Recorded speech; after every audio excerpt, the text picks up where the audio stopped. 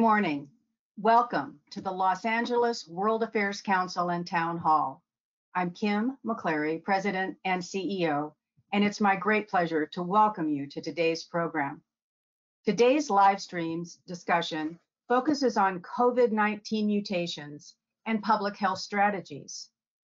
Joining us today are two research scientists from Cedars-Sinai Medical Center. Dr. Jasmine Plummer is Associate Director of the Cedars-Sinai Center for Bioinformatics and Functional Genomics. Dr. Eric Vail is the Director of the Molecular Pathology Laboratory at Cedars-Sinai Medical Center. Dr. Vail and Dr. Plummer were co-corresponding authors of the research on the coronavirus mutant discovered at Cedars-Sinai. We are also delighted to welcome back our moderator, local journalist and Los Angeles Magazine contributor, Jon Regardie. For those of you who are new to our programs, we will be taking questions in about 30 minutes. There's a control panel on the right-hand side of your screen where you can type in your questions.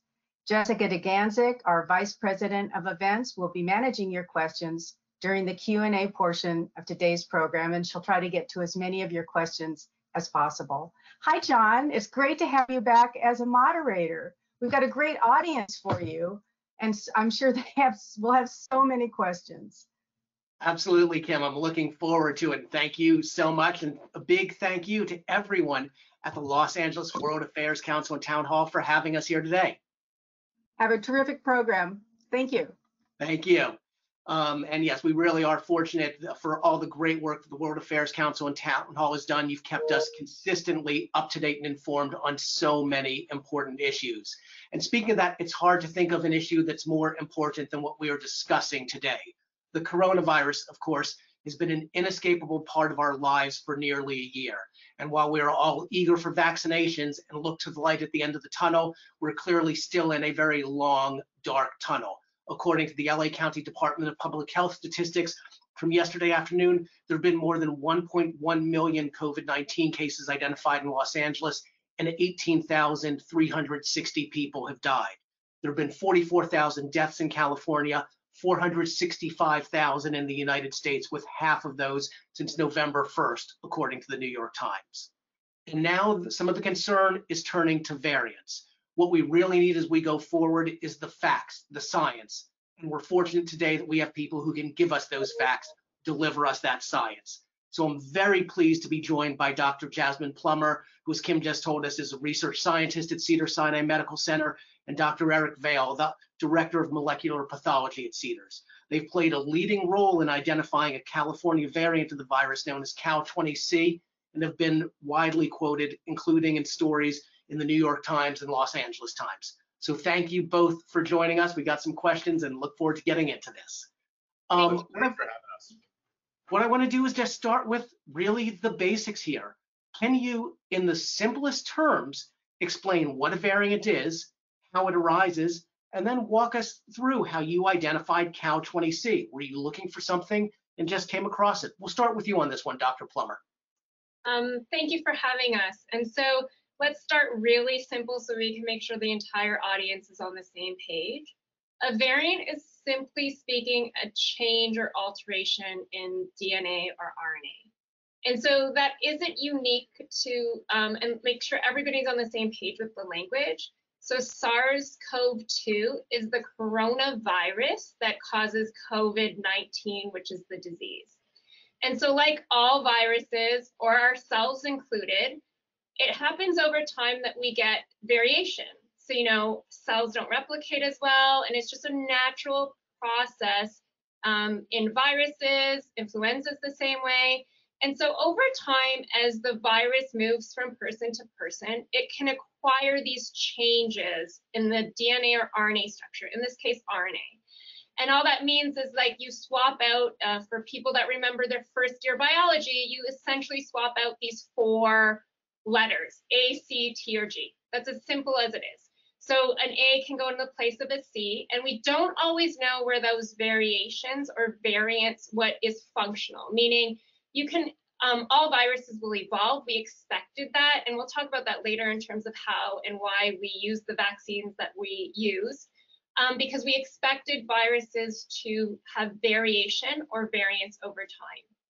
And so we really embarked on this early on. We had a study in April and May. It was one of the large, and I think maybe one of the only studies from Los Angeles, where we actually looked at transmission. So the nice thing about looking at variants, or how SARS-CoV-2 has evolved, as it moves from person to person, it will acquire these variants. And we, first could identify that from transmission, meaning looking at kind of how the Cedars population looked compared to the rest of the world at the time. Then when we had a really big surge during the holidays, there was, the UK had stopped its borders, and we here at Cedars, along with the rest of the LA healthcare community, were really inundated. We had over 1 million cases at that point in Los Angeles. And so really looking at whether our frontline workers were being overwhelmed by a UK variant, and that was something else we had to worry about. And when that happened, we looked in our internal, kind of about 200 patients, including outpatients, emergency room. I mean, it's a variety of whether that's public patients or people within the hospital itself. And we saw this new Cal-20C. So it means we saw a different type of variant that existed in the Cedars population. I think it's important that we were looking for the UK strain, right? When we did this, that was the whole point of the initial study, and it really proves the old axiom that if you don't look for it, you'll never find it. And there's a reason why the UK sort of variant, UK strain, was the first one that was really widely publicized, and it was because the UK has a fantastic public health system that is doing enormous amounts of sequences. There's over almost 500,000 sequences publicly available of the virus, the coronavirus, on the internet, and half of them come from the UK. So they have sequenced about 6% of their total cases approximately, and the US is probably in the 0.1 or even less % range. And so if you don't look for it, you'll never find it, and that's sort of what happened here. Great, doctors, and both of you, thank you for starting it with so basic to make sure we all are on the same page, because this really helps as we build up. So going from that, what went through your minds as you began to realize, and we'll talk about pervasiveness in a moment, but as you just began to realize what you had identified and what this could mean within the community? Again, we'll start with Dr. Plummer on this one, and then Dr. Vail, feel free to jump in. So, I mean, it's exactly what Dr. Vail had just said. We were looking for the UK variant, and there was this moment that we have, obviously, with all, and we're talking coincidentally to the holiday surge, right? It wasn't shocking when we have 1 million cases and we've become an epicenter ourselves in LA that we had our own thing. And so that was when we started to look deeper into the numbers, and we'll talk about that later. But essentially within the Cedars community, it wasn't like we were looking for Cal-20C. We saw almost 40% within those 200. And then you start to look at community impact and looking at that very database that Dr. Vail just talked about, where we have, we have sprinklings of data from Los Angeles Public Health Department deposited and other people throughout the state. But it is sprinklings. But when we look there, we can see that it is kind of this, it could be coincidental, but we have this emergence now of this Cal-20C strain. And so that can't be separated right now from what's going on in our community. Meaning we know that we have more cases, we have more cases. So it's not shocking that we're spreading our own thing around, because, by virtue of having a variant that exists in LA in a higher proportion, we also have more cases.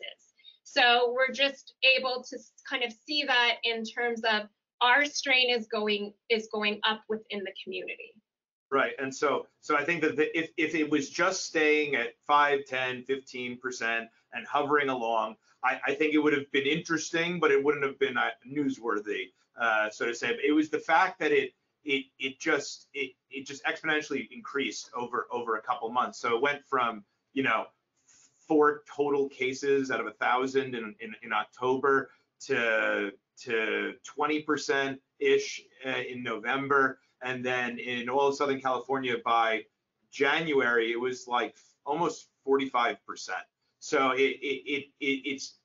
it's definitely more fit for the environment that it's in, that it's increasing at the rate that it is. But there's still a ton of functional studies that we have to do to see exactly why and exactly how much more fit it is. And was it a surprise that it went from essentially non-existent almost in October to spreading so far so quickly? Yeah, so this might be apocryphal, but I always quote Einstein on this. It's the greatest noise in research is not eureka, but that's interesting. Because you look at the data and you go like, wow, what is that? And you see it, and it gives you this crazy. It's amazing. It's when you find something you're not expecting, and it's something that's important. That's, I think, where the best science gets made. And I think, just to elaborate on that, also based on when this was happening, it was over the holidays. We were rushing. We had people come back from the holidays to try and make sure, like, the front, because it was in the media of this UK strain. We didn't want to inundate our frontline workers with some other thing. And so, but it wasn't shock. There is a little bit of shock. So I guess that's what Dr. Vail's saying. It wasn't super surprising. It was this big chunk. So imagine in the Cedars population, it's almost 40% of what we sequenced. So that is kind of like, of course, given the widespread numbers that were happening in LA at the time. So it's not Cal 20C itself, it's the opportunity that arose during the holidays for us to really start that upward climb that Dr. Vail had just spoke about. And Dr. Plummer kind of glossed over it, but we really got to give a shout out to the people in the laboratory that actually did all of, we analyzed the data, we helped analyze the data, write the paper, but there were techs in the lab that pulled samples and did the actual sequencing and loaded the machine at 11 p.m. New Year's Eve for this study. So it was without them, there's no way that any of this could have been done. And I think that speaks to kind of the community. So we talk about community impact. It was important for us also within Cedars to really make sure that, one, we are protecting our frontline workers, but that the collective community, I mean, Dr. Vail and I, this is not our full-time job. And so, it really speaks to really the research scientists that are coming online to help with the effort, and the broader community like yourself trying to understand the science, because it is one thing for other diseases that we do look at in our normal lives, and another thing for everybody to just come on board and try their best to help out. And I think that our community is just getting kind of the rewards of that effort. Great. And we've referenced already a couple of times the December surge, and clearly what we've seen in Los Angeles County and throughout California, has been heartbreaking. Mayor Garcetti has sought to stress that what we endured came amid a very strong push for responsible behavior. There were continued exhortations for masking, for social distancing, and we know that people got together, but we also know as well that many people were following the rules. In fact, Mayor Garcetti at one of his briefings said, we did everything right, and yet this deadly surge came. So what role do you think it was that Cal 20C played in contributing to this level of pain that we endured? I am not going to disagree directly with Mayor Garcetti, but if everyone stayed in their house and never left their room and didn't move, then there would be no coronavirus. Obviously, that's not feasible in any way whatsoever, and we have to figure out a happy balance between the two. But in October, the positivity rate was like 2%, 3%. The amount of cases was very low. As we started to get into the holiday season, and it's no coincidence that this arose during the holiday season, people were kind of lulled into this sense of security because of what had come before, and they wanted to see family. It's hard to be away from people for 8-9 months. We've all lived through it, I know, but it bears repeating that this is something that was very difficult. And multi-generational, unmasked 30 people dinners are pretty much the bread and butter of coronavirus. Like that's how this spreads. That's how this goes around, and that's how it kind of explodes. And so I'm not saying that as a community we didn't try our best to do everything that right, but it, you know, socially distancing, masking, washing your hands, getting a vaccine when you get it, that's how you get out of this, right? That's how we prevent it. And this variant probably contributed to the magnitude of the surge, so how high that peak got, but it didn't cause the peak to begin with. And I think that that's something that really needs to be clarified. And human behavior is everything with this this strain. There was something in the LAX still has 1 million people a month or something going through it. So obviously there's a lot of people still traveling and a lot of people still doing things that are maybe not up to what the public health authorities have asked of people. And I'm just going to clarify that a little bit in terms of we allowed, right? So we kind of allowed something. It's Cal 20C in our case, but we allowed the opportunity for Cal 20C to merge. So let's go back to the numbers, John, is that if you had 1 out of 1,230 in July, then I think Dr. Vail gave a number of 4 out of a few thousand in October. We weren't even in a percentage. And then it could be sheerly coincidence, but over the holidays, as the numbers ticked up, the numbers of the prevalence of this strain also went up. And so I think just in a full round version of when Mayor Garcetti says we did all the right things, I think we have to empower ourselves a little bit more and say, we have the ability to curb this virus if we do what Dr. Vail said in all 4 things, right? So I think there is and you know, there is a security in wearing a mask, but what Cal 20C tells us is we didn't socially distance, right? We may have wore a mask at a Thanksgiving dinner of 30 people, but if it was over 8 hours and the masks come off when you eat, and you know, so being able to control all 4 variables, and I think we're going to talk about this a little later, but the other 4th variable of staying home. So not only wearing a mask, washing your hands, socially distancing, but staying home. So when Dr. Vail says about traveling, I mean, we're essential workers and we're in COVID, but I haven't been on a vacation since 2019. I mean, you know, there is this, does everybody need to really go to Utah to go skiing right now? Is that essential travel? And are we doing our best part of all 4 measures together, right?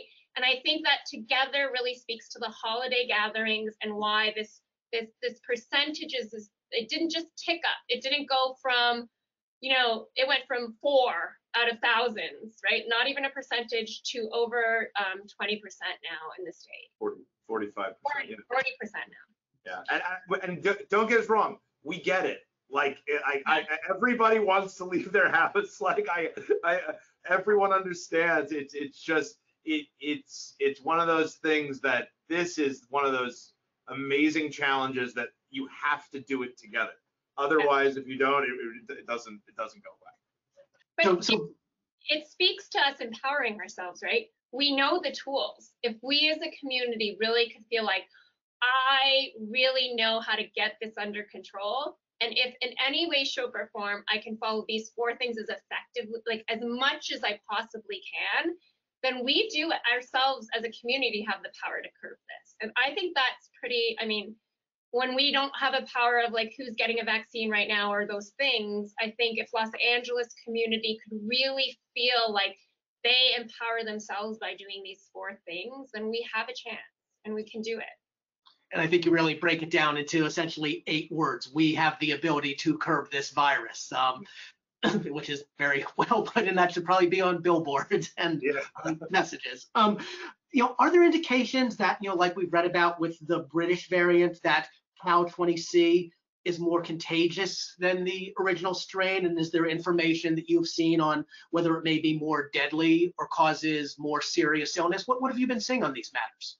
So I'll go from the second one first, and then go to the more contagious. So for virulent or more severe disease or anything like that, there's no evidence at this time that it does cause it. Unfortunately, the public databases that we queried to really add numbers to our study don't have clinical information attached to it.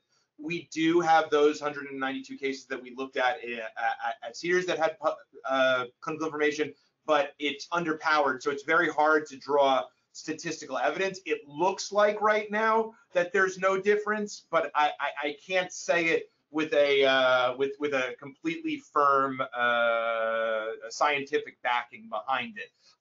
If you asked me my guess, I would say that it's probably not going to have an impact on severity of disease, but I have to admit, if you had asked me 2 weeks ago about the UK variant and whether or not it was going to have an impact on severity of disease, there was a lot of confounding stuff on that, and everyone was saying that maybe not, but it looks like that does have some impact. So we have to do all the studies, we have to do all the research into this to be able to really give a firm answer. As for contagiousness, there is just evidence alone on the number of cases, the rate of rise, and the percentage over time for this strain in our population that is suggesting that the virus is more fit. That likely has to do with a little bit more contagiousness or possibly immune evasion or something like that. There could be confounding things that we have to look at right now, but at this time, it's most likely that this strain is probably more contagious to some degree. We again, this is all there's teams at UCSF that are looking at this. We're looking at this. There's a bunch of work going on right now to kind of prove whether or not this strain either has more immune evasion or is more infectious because it can bind differently to the cells in the body, but at this time, just the numbers themselves speak to it's more fit in this population at this time. So, and just to elaborate a little bit, is one, we're at Cedars in a very unique population place to look at this, meaning we do have patient data, so we're just boosting the numbers to support kind of what Dr. Vail's saying. We need numbers to really show, you know, severity of disease. Did you get hospitalized more? But we're in a unique situation to do that, unlike just looking at Dodger Stadium samples that don't get a lot of follow-up. We have that in our patient population. But the other thing that I wanted to stress, because I think that this comes out a lot in the media, is infectious, more contagious. We have to also, we need more studies, but two, have a broader view of how the evolution of viruses happen.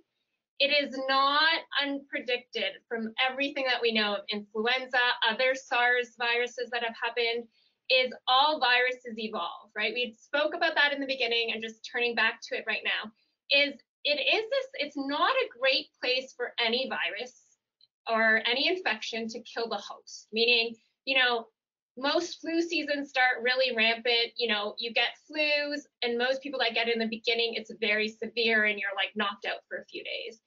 As the flu season continues on, you know, more people get it. That's not to say that these new strains, there won't be one that is more severe or one that will, you know, we'll talk about later, evade vaccine, but it's not unusual for, as the viruses kind of transmit through people, SARS-CoV-2 is trying to stay alive, right? And in order to do so, it's becoming more infectious, but that could be a great sign for us, because again, we can empower ourselves and curb it, right? It could, on the other side, if it's not more severe, be a good sign, meaning, you know, it's more infectious, we can curb that. But if it isn't more severe, then that means, you know, hopefully less people end up in the hospital and those things. So let's not totally be alarmist, and kind of give an idea that contagious or more infectious does not necessarily mean a super bad thing if we're able to curb it. Great, thank you for clarifying that, Dr. Plummer. And, you know, we've referenced already a couple of times, you know, some of these, you know, other variants. Of course, we've seen, you know, the British ones, South Africa, Brazil. I realize that this question could get almost technical, but, you know, in layman's terms, what is it that makes the California variant Cal20C unique? it's got different mutations. So the genetic structure of the virus, the viral RNA, the genome, has a distinct set of mutations that are not seen in these different strains. Many of the strains that we've been talking about in the news, like the UK strain, the South Africa, Brazil, they share some commonality in their mutations, but they were independently acquired. So it's not like UK strain turned into South Africa strain, turned into Brazil strain. They all kind of had sort of a convergent evolution with a particular variant called 501Y. There's also some thoughts on the 484K variant. The really definitional variant in our strain, along with 4 other ones, is this 452R in the spike protein. So I know they got a little technical there, but essentially what researchers are really looking at are these mutations in the spike protein of the virus. And spike protein is, corona is a crown, and it's because when you look at it under a microscope, you see a little crown of spike proteins around it. And so the spike protein is what's used to bind to the host, is to bind to the human cells. And it's the big one in the news is the ACE2 receptor. There may be other receptors in different tissues that it can bind to, but this mutation, this variant 452R in our cal.20c is in the receptor binding domain of the spike protein, and that's why it's of particular interest. Right. Okay. So in this case, a little bit of California innovation that we probably did not want. So let's go to the question that I'm sure you are both asked maybe 600, 700 times a day. The question of whether the vaccines currently going into arms will be effective against these new variants. From your research and what you're seeing within the medical community, what are your thoughts on this, recognizing things change very quickly, but regarding variants and vaccines, whether it's cal-20c or other mutations? So I think we've both been vaccinated. So our first message to everybody is, when you are able, please go and get vaccinated. We have, and that one, it speaks to vaccine rollout, right? So if we do know, if there is going to be a variant or strain that evades the vaccine, our best bet is to roll out and get as many people vaccinated as possible as strains emerge or variants emerge. So let's get that out there. We don't know enough about cal-20c right now to say whether or not it's going to evade. But to speak a little bit about the vaccines that currently are available, so mRNA vaccines, which are the Pfizer and Moderna ones, were really rolled out with this in mind, right? The idea that viruses evolve is not new. And so, you know, the mRNA vaccines are targeted for the idea that that spike protein may have mutated over time, and they're really addressing that. The other ones, and we've seen some suggestions that the South African strain is kind of evading some of the monoclonal antibody vaccines. And so the difference between the mRNA vaccines and the monoclonal is that it could evade a portion of the monoclonal, because the monoclonal is like a very set state of that spike protein. But they're devising, even with the monoclonals, they anticipated that and made cocktails. So that, you know, hopefully with the cocktails that you have kind of some protectiveness. Sure. But So just to clarify that a little bit, the monoclonals are the, like, you know, you've heard about Eli Lilly and Regeneron, what they gave to President Trump when he had coronavirus. Those are antibodies that are like preformed and made, and they just give them to you. The vaccines elicit a polyclonal response, but the mRNA vaccines are especially good because the way that they work is that essentially your body produces the spike protein inside of immune cells. Those immune cells break the protein up into hundreds of little bits and then put it out, and so that the body can recognize it, creating this enormous response both in the humoral immune system, which is your antibodies, right? And in the cellular immune system, which is like your T cells and everything like that, they create an intracellular response as well. And so we don't even test the cellular side of the immune system. So everybody talks about, oh, antibodies are 6 times less, or oh, antibodies are this or that. First of all, the antibodies that are elicited are like thousands of times higher than what are required for neutralization. So if you have 6 times less, it doesn't matter. And then on top of that, nobody even looks at the cellular side of the immune system. I think it was the Johnson & Johnson vaccine did show data of some reduced efficacy in the South Africa variant, where they went from around 70-something% to around 50-something%. In the beginning days of the pandemic, the FDA said, we will approve a vaccine that is 50% effective. So if the worst that there is right now is that it's dropping a vaccine down to 50%, that was already not even as high as the mRNA vaccines, it's the worst. I think that it goes right back to Dr. Plummer's point that if we get enough people vaccinated and we get enough people through this, that we will eventually get to a point where we are stopping all of the transmission regardless of the variant, and we don't allow even more variants to evolve. And the last thing of that is, I love the perspective Dr. Vail just gave.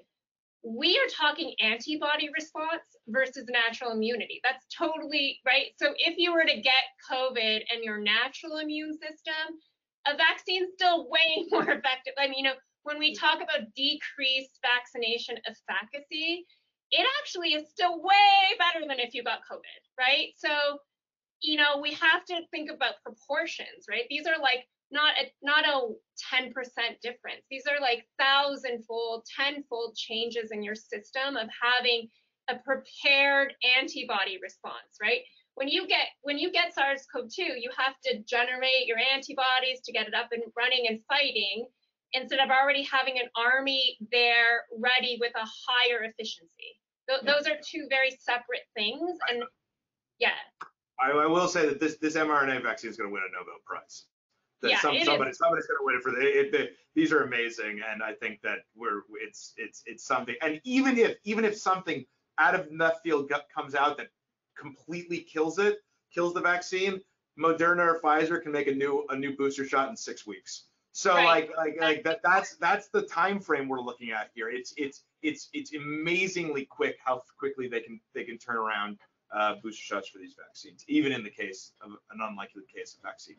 That is something I think all of us want to hear. I want to ask one more real quick question, and then I want to turn it over to Jessica, because I know our viewers are going to have some important questions and all. But again, the refrain that we keep hearing is that even with the vaccines rollout, this is no time to relax, that the next 2 months are very difficult, very important.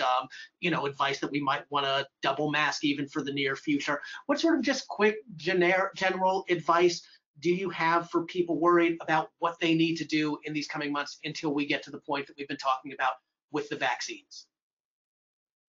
So I think sorry, you go. Go ahead. You go. Everything you were told to do before, if you're doing it, please continue to do it.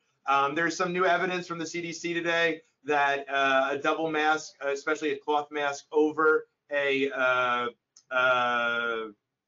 surgical mask with both people wearing it, reduces spread of coronavirus by like 99.7% or some absurdly high number. And then even if just a really nice form-fitting surgical mask, so that if you loop it around your ears or twist it so that it goes tight to your I covered my mouth. It goes tight to your face or something like that. So yeah, so make it kind of form-fitting.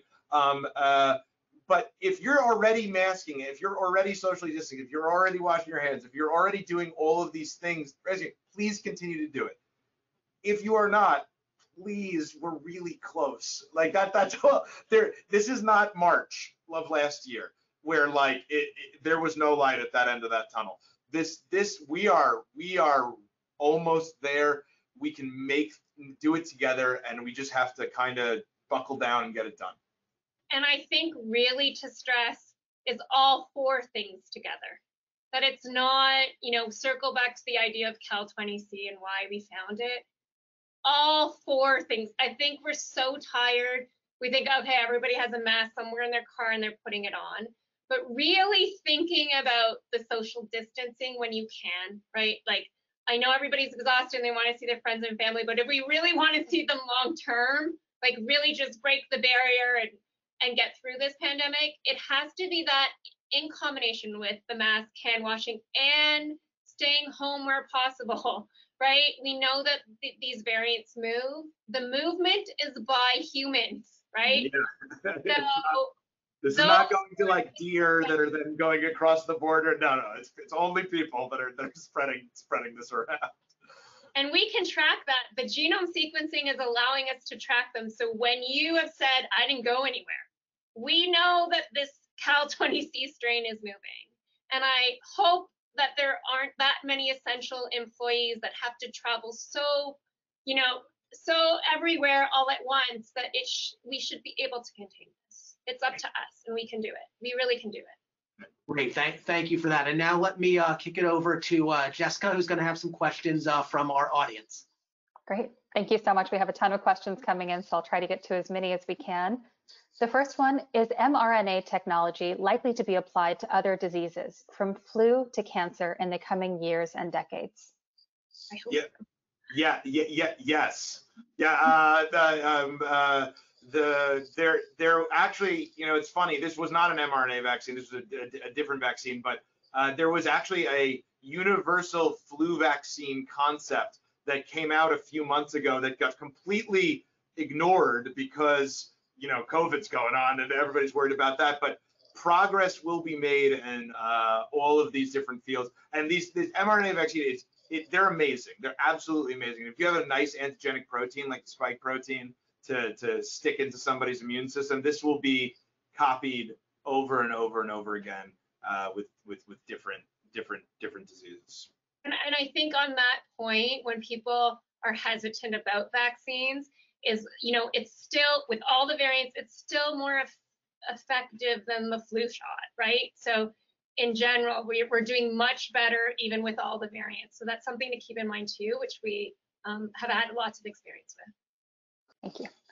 With the slow rollout of the vaccine and the variants, is this disease likely to become endemic, with us needing an annual shot to manage variants like the flu shot?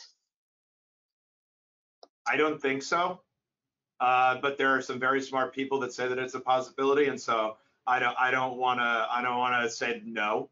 I think that we will get over this, but I say cart before horse. Like, let's get over this. let's get there first. I'll get vaccinated and see where we end up. The good news is if we have to, it's really, we got through the hurdle of getting it up and running by FDA. And so that next hurdle of getting vaccinated, I think is, we rolled out a flu shot. We'll be able to roll this out if we had to. Okay. What is your position about opening schools? Is this strain affecting children? So 2 questions there.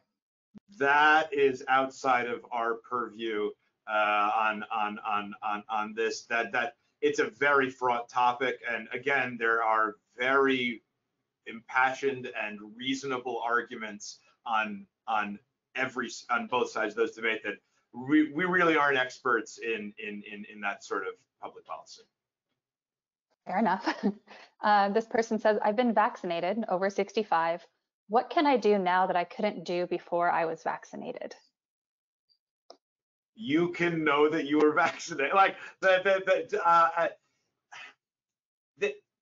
a big difference in the European messaging and the American messaging for what you can do afterwards. Right now, the public health experts in America are saying you still need to socially distance, you still need to mask, you still need to the vaccine is one part of getting through this preventing the spread of the virus. But remember, there is still some preliminary data that vaccine recipients can still be asymptomatic carriers. Less likely, but it's a possibility. And so I would caution against thinking that this just means you can go back to what we were doing 2 years ago until everything is opened up and everyone has had the chance to get a vaccine. So I would say thank you for getting vaccinated and thank you for being part of, helping to curb this.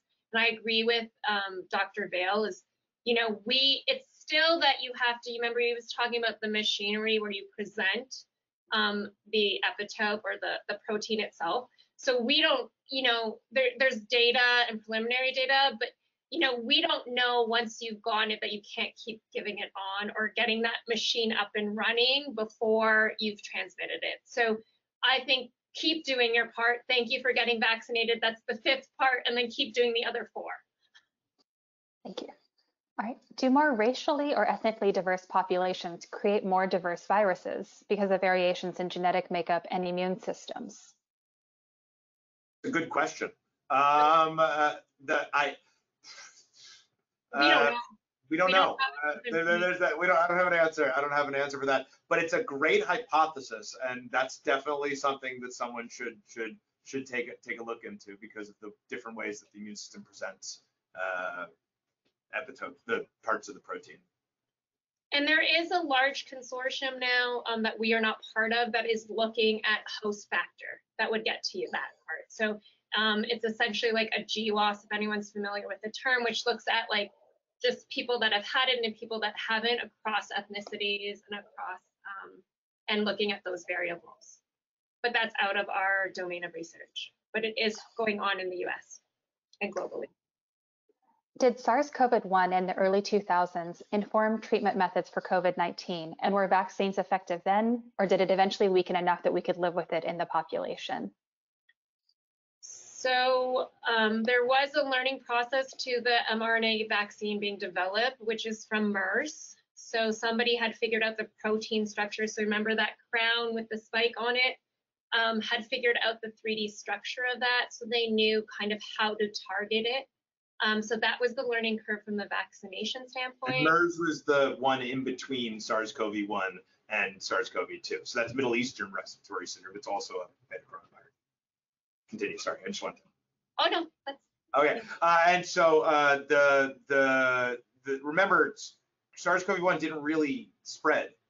It was the thing that makes this COVID-19, SARS-CoV-2, that makes this such a tricky bug is that it causes like a delayed window of presentation of symptoms where you can still be infected. So SARS-CoV-1 and MERS, the people that were getting sick got sick quickly, noticeably, and they got sicker generally than people that get SARS-CoV-2. And so, sick people generally, really sick people generally don't spread disease because people know that they're sick, right? And so they either they're staying home or they're at the hospital where there's PPE and there's protective equipment and there's things to stop them from spreading their disease. It's people that have very mild symptoms, people that are asymptomatic.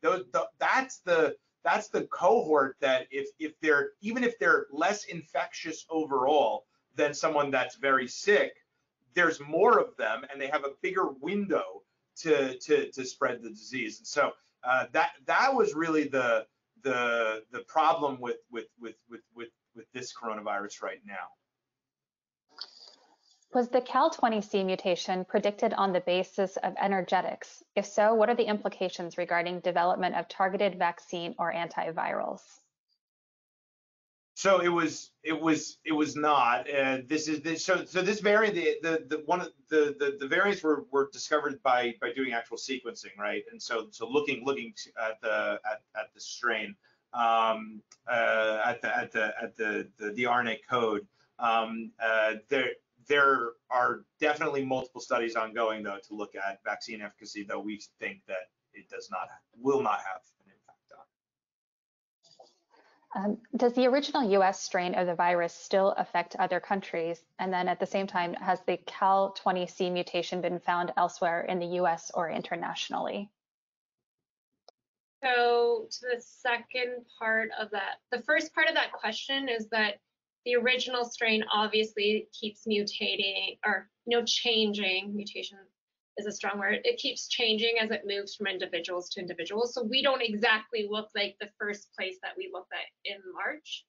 And we've been deposited by other, people coming from Europe, kind of influenced the population that emerged in New York.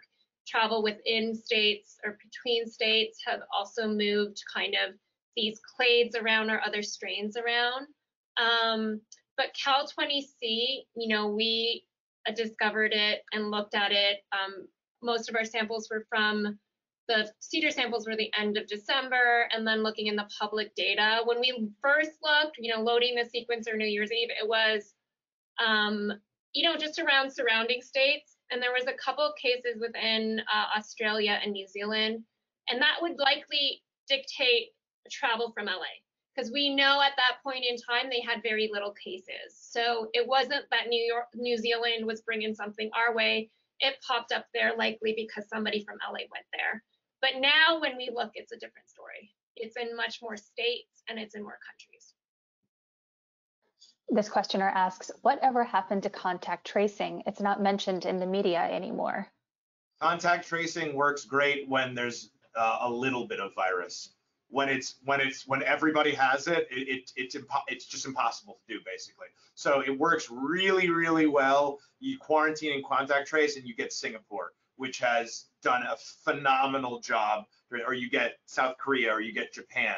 But once it's endemic in the population, it just makes it really, really hard to do it effectively. And then this is the sequencing version of that, right? So the nice part of this type of work, and when Dr. Vail talked about how the UK is doing it phenomenally well, is when you sequence, it's called agnostic. We don't need to know, right? We don't have to rely on people's memories of where they were. We can say that this moved to Nevada because there wasn't a case in Nevada prior to us looking at a certain point in time. So we don't actually need somebody's kind of history of where they went. We had showed in our original paper, we could track it down to a postal code. The same 8 people shared one base pair difference, and that was early on in May and April. So, using these types of methods, because the numbers are higher, we can't just look at, did you go to Trader Joe's now? We have to look broader and say who's contributing to whose population globally, within Los Angeles proper, within the state, and across the country. Thank you. Is Cal-20C having the effect of depressing the frequency of observation of the parent virus or viruses? If so, might this accelerate the progress toward herd immunity, or can this be used strategically to further diminish the transmission of the parent virus? So you have to remember that this is like what Cal-20C is the parent virus just evolved to a new so it's still coronavirus, it's still SARS-CoV-2, and so yes, the proportion of the prior strains is going down because this is encompassing more and more of the amount, but it not because this is encompassing more, it doesn't mean that more people will be have herd immunity. That's just everyone that's getting infected is kind of adding to that total over time. So that's the Sweden strategy, which is like just get everybody infected and then hopefully this will go away, and that didn't work. So yeah, so I think that's not the best path forward for this. Vaccines are really the way out. Can you provide a reason why we are seeing a drop in infections and in hospitalizations here in LA County? What is the reason? Is there any likelihood that this trend will continue, or is it merely a transitory one? I mean, we're hoping that this continues. We do have a glimpse of what when you look at snapshots across LA County in terms of the numbers, and the spike really coincided to the holidays. And so hoping that people are doing those 4 things we talk about, and that will contribute. So, the main decisive factor for all of this, take Cal-20C out of it. Cal-20C is just a reflection of our behavior, right? So if our behavior dictates that we are doing those 4 things, then it won't be transient. We have the power to make it not transient. And I think that really the social gatherings that likely contributed over the holidays and the end of December, when we were overwhelmed, our hospital systems were overwhelmed. Hopefully we've empowered ourselves as a community to take that power back, and not make it transient. Yep. I'm hopeful that there will not be a third wave in Los Angeles, and I think that there's good evidence to support that. This questioner says, are there long-term unintended consequences of the mRNA vaccine, and how does the body get rid of the mRNA? So we don't know, because a long-term unintended consequence is something that we wouldn't know about beforehand. However, there is no biologically a plausible reason why an mRNA vaccine would cause some sort of long-term problem down the line. Like, I know there's stuff on the internet about infertility and this and that, and that's very, very unlikely, and not supported by any sort of science to say that it would do that. Remember that your body, in the air, on your fingers, everywhere around us, there are these enzymes called RNases that literally their only job is to digest RNA. And they are naturally occurring, they're ubiquitous, and actually they're a problem for laboratories that use RNA. So like us, so we know about the issues. We have to buy special water that's RNase-free water to be able to do this sort of testing.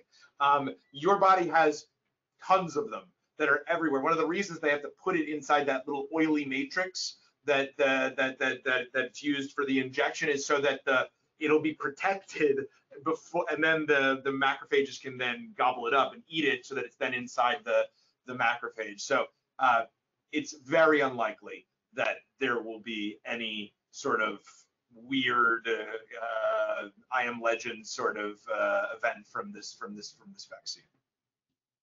Thank you. On that note, I think it requires a little bit of thought in terms of the non-scientific community. You know, it hasn't been for most diseases that scientists are at the front of it. So it is not that the FDA approved it in 6 months. There have been scientists working on mRNA vaccines, which is why Dr. Vail said they're going to win the Nobel Prize. It isn't something that just happened in 6 months. That they have worked in mice, et cetera, et cetera. The FDA wouldn't have approved it if it wasn't. So one, yes, we need more studies. Of course, it's an emerging pandemic. We need more studies. But there isn't to say that there isn't already studies to show that there aren't these like tremendous biological consequences. And theoretically, as Dr. Vail said, it's not, you know, it doesn't seem possible, but we can, you know, we need further studies to establish that. Listen, anything is possible. Like, I don't want to say that, because then people will take that as like me saying that it's going to happen. But it is exceedingly unlikely that this will have some sort of weird trigger effect down the line. Thank you. If you have already had both of the vaccine shots, what is your risk of Cal-20C infection? So nobody knows that. We can't speak to that, but we can talk about the effectiveness of those shots overall. And the data is about 95% risk reduction for symptomatic disease, and 0 of the population in both of the clinical trials had severe disease. So that's what we can speak to. We can't speak to the strain itself. Thank you so much. This will be my final question, then I'm going to turn it back over to Jon. Will COVID be with us for years ahead? I would like to say that I have a true belief in our community right now. I think that, you know, when you asked us the question, do we think it was transient? I think let's empower ourselves and say we're already starting the process of making sure that we don't have to deal with this in the future, and keep that trend growing. I know that we're exhausted, but I fundamentally have a belief that we really can do this and do those 4 things we talked about, and that vaccine will help get us there. So again, if you're able and you can, please get vaccinated, and then we won't have to hopefully deal with this in the future. What I tell my friends and family is that Thanksgiving of this year will be normal in every week. So that's the line that I give them. That's my opinion. But I really hope and I think that we're going to be able to get through this soon. Well, Dr. Vail, I hope you're right. Dr. Plummer, thank you so much. Jon, I'm going to turn this back over to you. Thanks. Great, and this has been truly eye-opening and informative, and I think you've given us, a lot more hope and enthusiasm. A couple things stood out. Dr. Vail, you pointing out, please, we're really close. Dr. Plummer, your line again of we have the ability to curb this virus shows us all what we can do by working together. You two are great. You're rock stars. You've got a real ability to make this confusing science understandable. So thank you so much for taking time out of your busy schedules to be here with us today. And again, thank you to Kim and the Los Angeles World Affairs Council and Town Hall for organizing this and so many other informative events and keeping everyone up to date on important information. Kim, I turn it back to you. Thank you, John. I want to also thank Dr. Plummer and Dr. Vail for their participation today. We also wish to acknowledge Cedars-Sinai Medical Center, who is a longtime World Affairs Council Town Hall institutional member, for its support of today's live stream. And John, thank you again for moderating today's discussion on COVID-19 variants. It was, as you said, just eye-opening. So thank you all so very much. For our viewers, thank you so much for your support. We hope to resume our in-person events. You heard it from Dr. Vail, you know, even before Thanksgiving. My personal opinion is not the opinion like what do people put on Twitter? So I'm sorry, couldn't resist, but please consider making a donation to cover our operating expenses while we're doing these live streams for free as a public service. We also have some terrific upcoming programs. This Friday, we are doing a program for high school students and teachers on how Gen Z can shape the future of technology. Next week, we have Politics in the Time of Coronavirus with politics professor Dan Schnur. We also have a program on opportunities and challenges in the workforce due to automation. This is one of our young professional programs. And of course, February 19th, Bill Gates and Don Cheadle, the acknowledged award-winning actor and writer's block, partner with us on Bill Gates' new book, How to Avoid a Climate Disaster. So please go to our website at lawacth.org, register for our programs, become a member, make a donation. More importantly, stay safe and stay informed. Dr. Vail, Dr. Plummer, John, thank you again so very much.